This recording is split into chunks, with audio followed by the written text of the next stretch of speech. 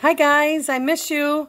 I thought I'd be brave and try reading you a story today. It's called Pete the Cat, I Love My White Shoes. Do you guys have a cat at home? I have a cat. She's white and her name is Daisy. Pete the cat was walking down the street in his brand new white shoes. And Pete loved his white shoes so much, he sang this song. I love my white shoes, I love my white shoes, I love my white shoes. He's playing guitar. Oh no! Pete stepped in a large pile of strawberries. What color do you think his shoes were? You're right.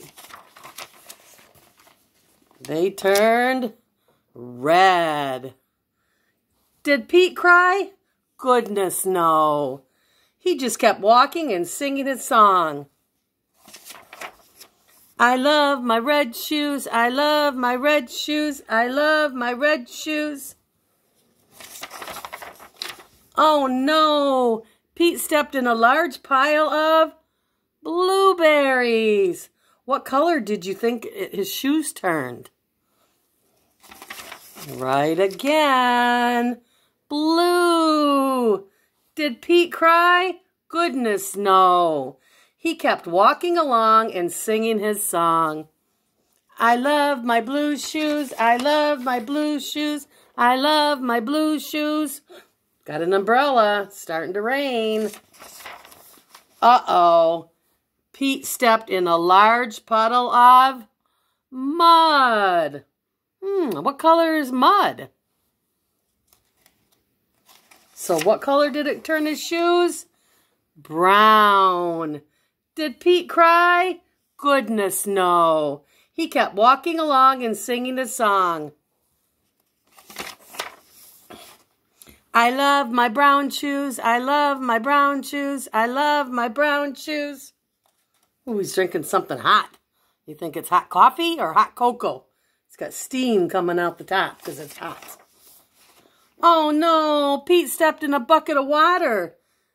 And all the brown and all the blue and all the bread was washed away.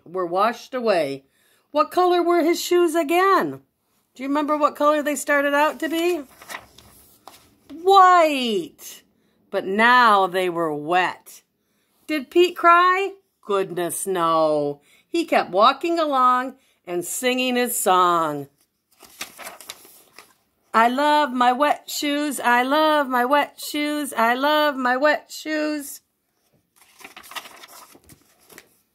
The moral of Pete's story is, no matter what you step in, keep walking along and singing your song. Because it's all good. The end. Miss you guys. Hope to see you soon.